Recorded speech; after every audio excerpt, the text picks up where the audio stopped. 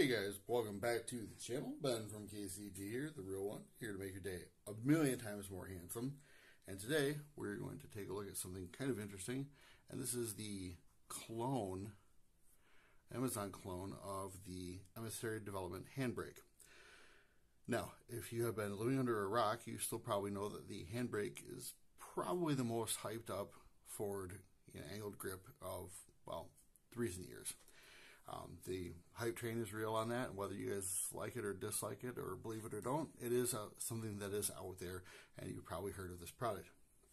So when I saw one on Amazon for no monies, and knowing that it was a little Chicom knockoff, I had to go take a look. So I spent my own money on this, so no worries on that.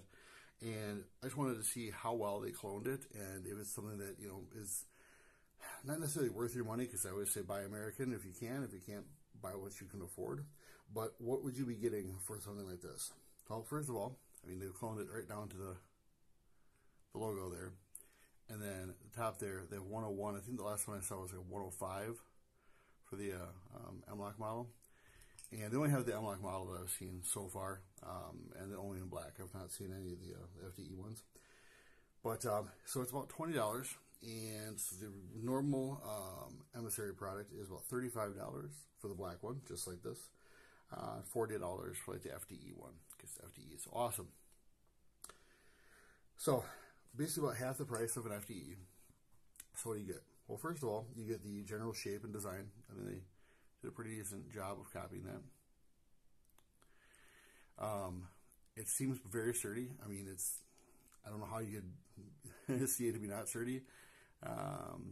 It's the way that it's designed is really hard to crush or do any damage to, just like the original. Now, one thing that the original Handbrake has been praised for is its texturing. This is not that.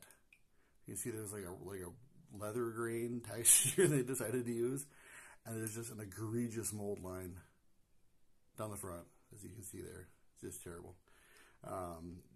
Does it impact the performance of the part at all? No, not that I can see, but it still looks stupid. But yeah, they did not.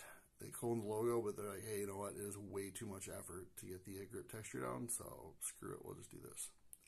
So it mounts up just the same, and it works, you know, as you'd expect.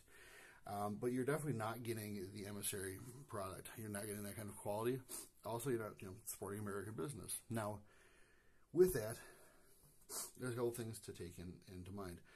Again, buy what you can afford, but this is really one of those things where it's, I don't know, I'm not saying that they're taking advantage of people that don't know any better, because they do not represent it as the Emissary hand stop or Handbrake. It's the KR something Elite, whatever the heck it is. But obviously it is a clone of the Handbrake. Yeah, so the texturing, it sucks. It's nowhere near as good as the Handbrake. But that's all I noticed as far as difference, other than that mold line, which is ridiculous. Now, with certain products like Emissaries, there is a certain kind of zen with some of them. You see that with like Arasaka, impact weapon components, forward controls designs, and a couple others that just have this weird, like, I don't know how to describe it, but it's like everything comes together and works out really well. And it's not flashy, and it's not super hyped up, although this is very hyped up.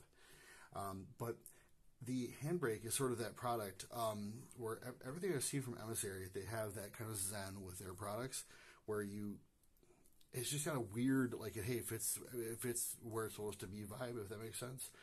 If you've ever used any of those things, like impact weapons components, the hand stops and stuff, forward controls design, Arasaka, they just have this weird, like, I don't know. Their designers just get it compared to some of the stuff that's out there.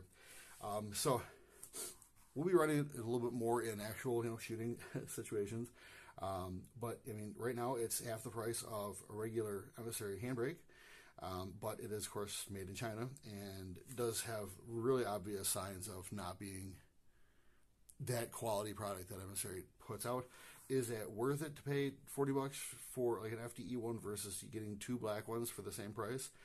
I don't know, because that's you and that's your value proposition. But all I'm saying is that it is out there. It is something on Amazon. And, yeah, so we bought it so you wouldn't have to. But it does have the recoil lugs up front, which is nice. So it does lock out pretty well.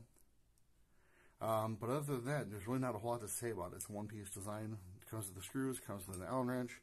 The Allen wrench is a little bit short, so throw one of those in there, and you're good to go. Other than that, guys, I don't have a whole lot else to explain about this product. Like, share, comment, and subscribe. It definitely helps out the video, the channels, the videos, and all the good stuff.